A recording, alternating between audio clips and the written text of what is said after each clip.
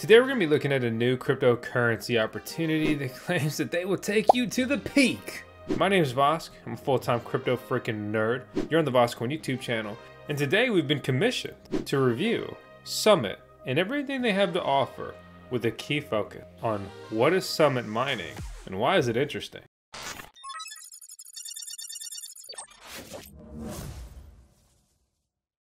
Summit has over 5,000 clients and more than 64 million invested by their clients. They have 40 experts on the team and over 20,000 mining machines in 4 different countries.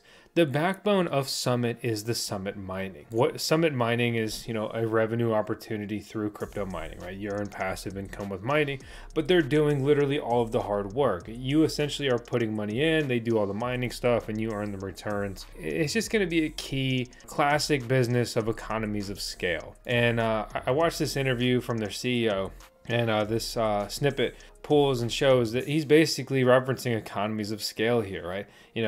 Big buy-in, collection of cash, get the rates down, deploy gear that you buy at a better rate because you're buying in bulk. And that is absolutely the way mining rig buys work. And then obviously you have a centered mining farm, which helps you secure a better rate and so forth. All of the infrastructure also comes at a reduced cost compared with how many miners you're running. Donc là, le minage communautaire permet de minimiser ça en achetant des lots beaucoup plus larges en termes de machines, puisqu'on a plus de fonds, et les machines sont ensuite divisées au niveau de tous les clients, de manière à pouvoir réduire le risque sur la tête de chaque personne. Summit.io is a very real team. They have names, they have faces. This isn't some weird new anon anything. They actually started back in 2019. They launched it in 2019, actually around April. They've been working since then. Initially, they had 70 clients, $270,000 of invested funds. About a year later, grew 10x on the client side, 700 clients, $3.6 million of invested funds. In 2021, they reached 20,000 Bitcoin miners. By the end of that year, they had over 5,000 clients and 60 million invested. Since then, they've only been growing and expanding and diversifying their operation. So before we start really digging into Summit mining, let's just take a brief look at Summit Gravity. So Summit Gravity is supposed to be investing in crypto projects with high potential, right? Saying 20 to 80% annual returns, obviously not guaranteed, and this is obviously not financial advice. They have 11 million in managed funds. They boast 1,500 satisfied customers. A good way to think of this is, this is kind of like a investment firm, an investment fund, right? This is a place where people go and they're like, hey, here's my money. Obviously you're going to take a cut. Go get me some returns. But like any investment, it could also lose value. So make sure you're very aware of that. They also pay out the returns monthly and so forth. And this is obviously their platform, a centralized platform. So, you're giving them your coins, your money, your investment. They have the keys, if you will. Summit Quantum, growing your cash with minimal risk. That sounds pretty. I feel like I've heard that one before. 6 to 8% a year, over 3 million managed. This is obviously just going to be low risk stuff that they're going to pursue that gets lower rate of returns. Not personally for me, but hey, just a heads up for you. They also have Summit Research, sophisticated analyses of crypto projects to enable investors to make informed investment decisions. So this is basically you buying into their research. If they have to do all these other services we just referenced, well, they're probably doing a lot of research, or at least I hope so. So they're like, I guess, hey, might as well monetize this. Enter Summit Research for a price. You can get access to everything they're researching right now, in the future, and all of their historic research data. Been getting back into the node game, so it's kind of fun, kind of timely. But if you have crypto nodes or you want to run nodes with them, they offer the opportunity to do that. 245 managed servers. They've got 3 million just in blocked flux there. So they've got multiple cryptocurrencies here. Obviously Ethereum, Flux, among several other cryptocurrencies. So if you want the easy returns and not work and you're willing to pay for that, And this is obviously going to be a service that may interest you. Something we're seeing more and more of these big mining farm build-outs, they also just start selling gear because they're dealing in volume, and the more gear they deal with in volume, the better rates they get. And so they can pass some of those, I'm going to keep saying it in this video, economies of scale to you, and it can potentially help both parties there. So you buy machines and they get sent to you, or you can buy machines and have them hosted with their Summit hosting, right? So Summit hosting is the hosting of mining machines. It's co-location. It's having someone run your Bitcoin miners and other mining rigs for you. They have a pretty low entry point compared to most mining farms. It's still large at 25 Bitcoin miners, but getting 25 miners in this era, you know, you can get 25 Bitcoin miners right now of the S19 series for like 25 grand. Previously, that was $250,000 in the last bull run. That's obviously an option here as well. They've also got an ICO going on, but let's finally get here on topic and target with Summit Mining. You can see there's a lot to unpack, and with the team of 40 people, well, there better be. So that's cool and exciting to see that there's just a whole gambit of different things going on at Summit HQ. And honestly, I like the name Summit. You know, obviously the top. I like that. It's just you know, I see so much stuff going, you know, flying by me, whizzing. The name, the general branding kind of resonates with me, so I think that's cool. But personally, I would have made the logo look more like a mountain or something. But that's just me. They say they've got over 20,000 miners managed. Their average cost per kilowatt hour is going to be 0.07 euros. 31 million mined by customers, 5,000 satisfied customers. It's a real simple pitch, right? Unique shared Bitcoin mining service. We buy, you mine. Once a month, they buy the most interesting mining machines of the moment with the funds at their disposal, add them to the mining park they manage.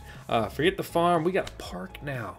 Once installed in the mining park, all profits are shared with all existing customers. No more unlucky miner who buys a machine that breaks down after a few days. So there is a cool aspect to that, right? So I mean, if you buy one miner and you get a bad miner, then your entire mining investment is down. Whereas if 1,000 people buy 1,000 miners and 10 miners don't work, well, then everyone collectively gets 1/1000th of 999 miners until those 10 miners are repaired or replaced. So it is hedging your risk in that regard. That's a cool thing to see. That same kind of logic and mindset is why people mine on Bitcoin mining pools as opposed to solo mining. If you don't hit a block, you don't get paid. Whereas pretty much everybody nowadays on the Bitcoin mining front mine on Bitcoin mining pools, which is going to be hedging your risk, and then you get paid out with regularity. So I didn't hit a Bitcoin block on all these different days, right? The mining pool did, and then I earned my share of that mining reward. Or in this case, yesterday, we didn't hit a block, so I earned $0.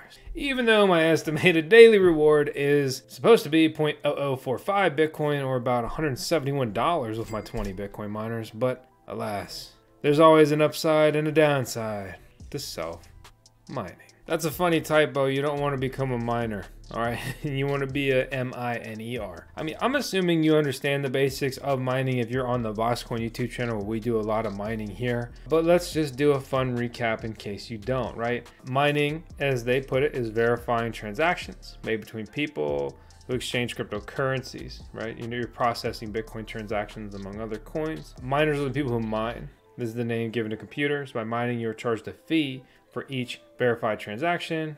Basically what that's trying to say is that every time a fee is paid on the Bitcoin network, at least in Bitcoin scenario, that fee goes straight to miners, and it's slapped on top of the block reward, which has a standard, set number. But the more Bitcoin as a blockchain is used and utilized, the more expensive it becomes to use it. All of those transactions go to the Bitcoin miners, and on certain days, it's been picking up recently, those transactions add significantly to the daily emission. So in the last 24 hours, over $36 million of new Bitcoin, it's been kind of emitted to the miners. The majority of that is newly minted or mined Bitcoin, but a couple million of that is also just transaction fees paid, by Bitcoin users with existing Bitcoin now being distributed back to the Bitcoin miners. Anybody can start mining Bitcoin, and we have all kinds of videos on how to set one up and run it yourself. But the fact is, if your electricity rate isn't cheap enough, and you don't have a good place to do it or feel like dealing with it, the mining may not be for you. Sure, it's really fun, but like everything, it's not for everyone. But maybe you want to be exposed to the potential returns of mining without actually doing the mining work. Well, that's where you can join Summit Mining. From here, this is their dashboard. This will give you an idea of what it would look like after you created an account and how much you are earning here and things like that. We see a different breakdown of their different miners. If you think of the timeline when their mining farm came online, they clearly had a big push and focus into Ethereum mining, but they've since turned off their entire Ethereum mining operation. We can see that they have mining taking place and which ones are there and so forth in Canada, as well as 3 different sites in the United States. And then in Iceland, some of those related to the just famous volcanic Bitcoin mining. And then 5 sites in Russia and a former site in China, but those are all in the process of being either decommissioned, offloaded, or transported to be turned back online at their Iceland location. In order to participate with Summit Mining, you need SMK. What is SMK? SMK is basically tokenized Bitcoin mining, or specifically Summit Mining Distribution, or a Summit Mining Key. SMK designates a token which corresponds to €1 invested by the client in the purchase of equipment, and they've opened up their own marketplace regarding this. They rotate the market between buying phases and then opening it for sellers. It's an interesting mashup of a tokenized real-world asset, and it's not the only token that they're focused on, because they also are launching the Summit token, and the official public phase 1 of the Summit token ICO is open. They've successfully raised 6.36 million from the community, and now they've entered the international phase here. Their goal is to raise funds to be able to develop services to make themselves a global player in the crypto sector.